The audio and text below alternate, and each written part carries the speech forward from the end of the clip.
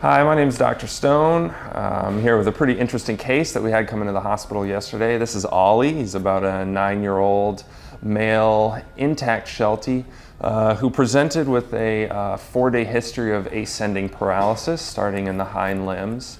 He had a very thorough workup at the regular vet trying to find what might be wrong with him, but normal blood work and x-rays showed no significant findings. He presented to us very ill, having not eaten for almost 4 days, and he had not been urinating or defecating either. The concern was very real with this dog, and the owners were actually contemplating euthanasia at that time. When we were going over the dog, we actually found a tick on the back of his neck.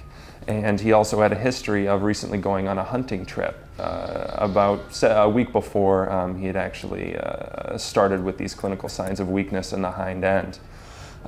We found the tick on the back of his neck, and there was lots of fecal material from the tick there. It had obviously been there for some time. We were able to pull the tick off, and after talking to the owners about possible tick paralysis, we decided to keep going with this guy and see what happened over the next few days.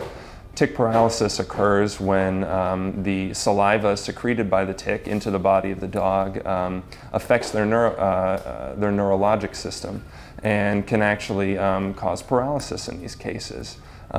Mostly certain species of ticks are to blame. But when we see this disease happen, removing the tick is completely curative.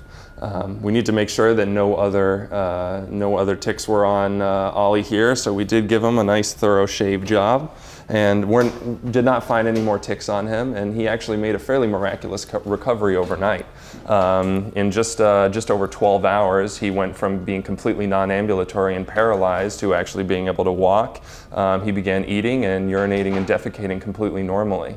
So we're really happy for Ollie, happy to see that he's showing some improvement, and we'll hopefully won't see any issues down the line.